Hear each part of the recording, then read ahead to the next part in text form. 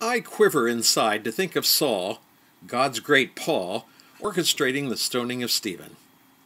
Taking his cue from the ancient books, he thought he was doing God's will. Our religion inflames us with passion to serve our version of God. It is a passion so easily pushed to the dark side.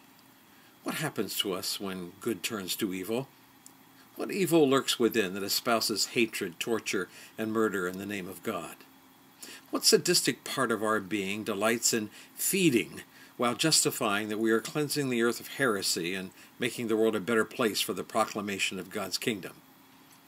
If one so brilliant and so moral as Saul was so able, are not all of us capable of such, and only think not because we have not been in a situation that would trigger such?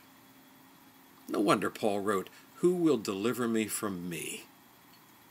Jesus said, "I am the truth, the way, and the life." And Saul came face to face with truth. And he was so changed he could no longer use his old name. He was a new man. With Jesus in his heart, his entire concept of right and wrong was transformed.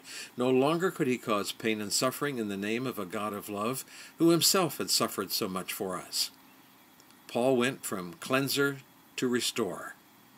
And he wrote in Galatians chapter 6, "If someone falls into sin, forgivingly restore him, saving your critical comments for yourself. You might be needing forgiveness before the day is out.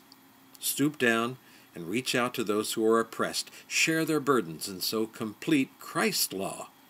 And if you think you're too good for that, you are badly deceived." I'm Roger Bothwell.